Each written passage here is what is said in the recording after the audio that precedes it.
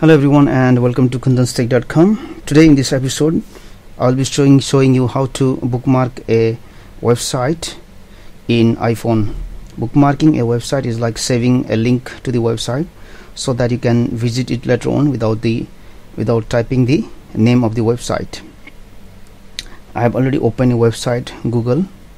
So if I want to bookmark this Google website, then what I will do is at first I will press the bookmark icon. That is the second icon at the lower right corner. So once I press the bookmark icon, I can see different folders like favorites, history, Windows, Google, Bing, etc. If you want to have a new folder where you want to install, where you want to save the bookmark, and what you can do is you can press on edit button, then press new folder.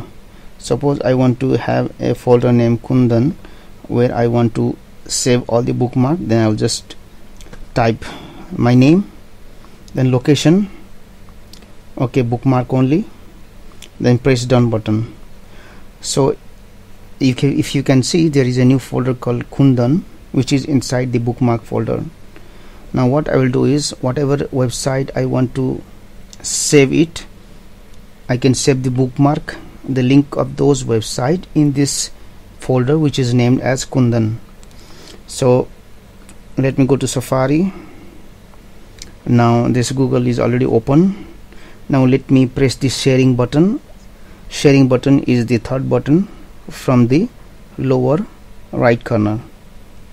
Okay, once I press the sharing button, I can see there are different options like airdrop, message, mail, Twitter, etc. And there is a bookmark icon. Press bookmark. Okay, now you can save this bookmark in the folder which you have created before, which I created before, that is Kundan. For that one I'll press location, then I'll select Kundan. After that what I can do is I can press done button at the end. Now this website google.com, the bookmark is saved in Kundan folder. So how can I check this one? You have to press the bookmark icon, that is the second icon from the lower right corner, then go to Kundan. You can see there is Google. So this is how you can save the bookmark of a website in a particular folder in iPhone. And what does this do is it will help you to directly go to those websites without typing. Thanks for watching this video. Please like, share and subscribe to my channel. Also visit my blog kundanstech.com for more information.